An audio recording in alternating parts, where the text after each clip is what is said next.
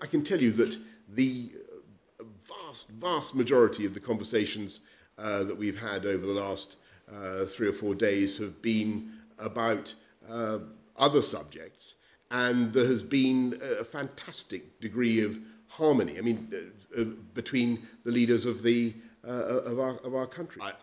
What I'm saying is that well, we will do whatever it takes to protect the territorial integrity of the UK. But actually, what happened at this summit was that there was a colossal amount of work on subjects that had absolutely nothing to do with Brexit, and together with our European friends and partners, we're launching all sorts of projects for the benefit of the world. And we will sort that out, but you know, I think I'm going to stick at what I've said. Yes. A week ago, I asked my fellow leaders to help in preparing and providing the doses we need to vaccinate the whole world by the end of 2022.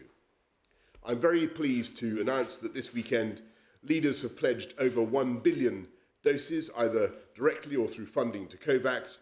That includes 100 million from the UK to the world's poorest countries, which is another big step towards vaccinating the world. And that's in addition to everything scientists and governments and the pharmaceutical industry have done so far to roll out one of the largest vaccination programs in history.